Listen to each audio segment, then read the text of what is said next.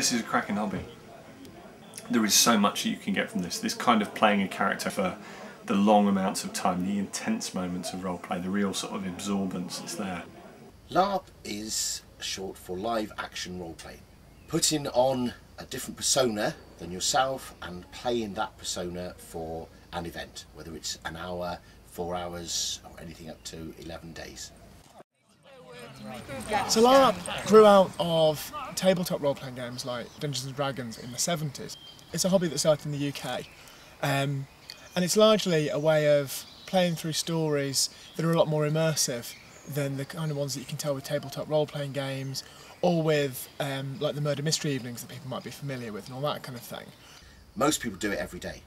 When they go to work from 9 to 5, they're role-playing. They're not their real self. The sort of language they might use, the sort of things they might say, the sort of things that they do at the weekends, they don't talk about at work. They role-play for 8 hours and they come home and relax and become themselves. If you can imagine what it'd be like to be your medieval character, to play your warrior or your wizard for 11 days. There's no watches, there's no radios, no cameras, no iPods, no mobile phones, nothing like that. By the time you got to the 4th or 5th day, you don't know what day it is. Day-to-day life, you know, the little things piss you off and everything, and you know, but you can't do anything about it because, you know, in the society today, you can't smack someone on the side of the head if you don't like them. It's just not the done thing, and it's just really refreshing to come to these events and actually just let essentially your dark side go because you can't do any wrong. The 21st century sucks. Marriages break down. People split up. They have to sell their house, their mortgages go up, people get credit card problems. I could go on, but basically everybody has an awful lot of problems in real life. You come live role-playing, you forget about it all. It's just very engaging, and it just makes a total change to just forget your day-to-day life, your rubbish job, whatever debts you've got, and smack 9 shades of boo through people. Normally I'm quite a nice bloke, day-to-day. I get a little bit eggy sometimes. Yeah, everybody gets pissed off with things. But yeah, here it's just a case of I can drink, I can be a swine, I can live the bad boy Viking lifestyle, and yeah, I don't have to worry about getting phone calls from work. Welcome to EOS. Hundreds of people have flocked here to Kibblestone Scout Camp in Stoke to take a long weekend away from the stresses of real life and enjoy a game of live action role-playing, also known as LARP.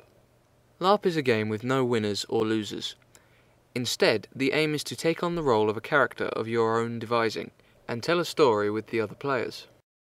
EOS is a system I designed. I've said many times that I think LRP should work in a particular way, that certain things should happen, and you know, there are certain ways in which I want things to be. And EOS is me running events, trying to achieve that.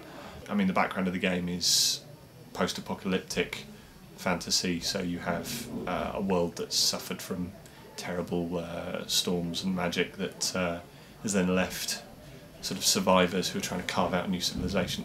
That's the basis of the game. The players enter with a very low knowledge of what is going on and gradually explore and understand and, you know, and sort of get a bit more about it.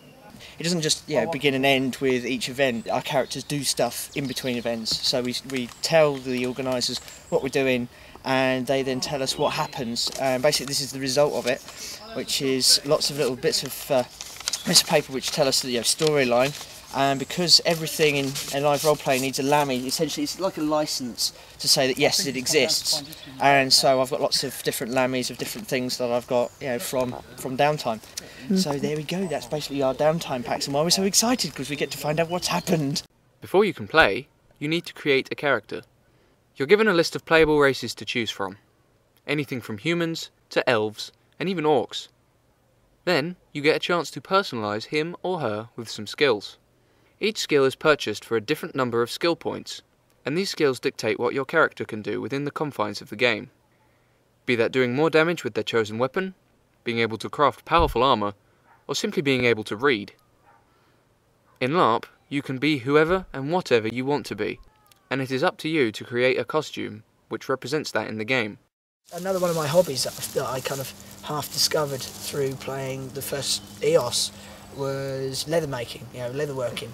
And the leather parts, the leather armour parts that you saw in my costume, I made myself. Same as the breastplate, I made myself.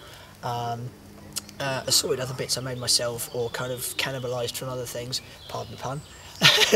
And I just really love making the costumes and taking the time to make it all look, excellent. Which hopefully when people see the video they'll agree. Otherwise I'm just going to look like some freak that likes dressing up like a weirdo. Basically I'm a druid of the Traveller. A bit different to a lot of the druids that I played. He's kind of more of a kind of common touch kind of guy, whereas opposed a lot of the other societies look up to druids. He actually sees it as a duty that he's got to look after the community. He's got a bit of a penchant for self-sacrifice.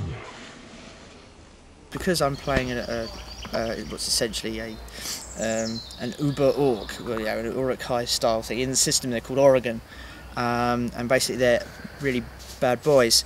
And the minimum phys rep you have to have is black or green skin. And to be honest, the whole green skin thing doesn't really appeal to me, and it's easier to look grimy with black.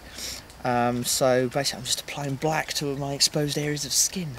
I use this cheapy snazaroo for just the big block areas of flesh, and then I wear sort of proper castor oil based makeup because it doesn't deteriorate the prosthetics on my face. Which I shall do that bit in a little while, but I'm just going to carry on, hopefully getting this to a nice black consistency.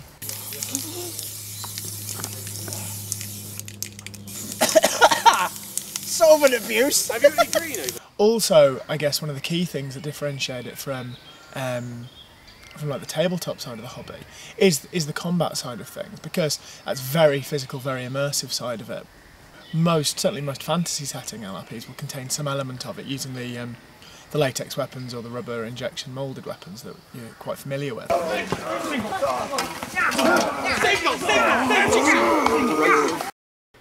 Every character has a certain amount of damage that they can take on each limb. These are known as hit points. Should you run out of hit points on either of your legs or your arms, then you lose the ability to use that limb until it is healed. If you run out of hit points on your head or your torso, then you are stunned and cannot defend yourself or perform any complicated actions until you are healed. Should any location which has no hit points be struck again, then you are in serious trouble. Your character is bleeding to death. If you do not receive aid within 5 minutes, then your character is dead and is lost forever. You can never kind of total up how many hit points you have all over, so you have to sort of more or less sort of count in your head how many times you got hit and how hard roughly you got hit, and then so I'll go, right, about now is when I go down. When you go into the woods and 6 trolls attack you and you don't know whether you're going to live or die, when you go into the woods and you know there's things out there and you can't see what it is, it's amazing. If someone's going to kill you, that's the best bit, because if a player wants you dead, then a player has taken the time and effort to arrange for you to die. And that's a compliment. That really is a compliment.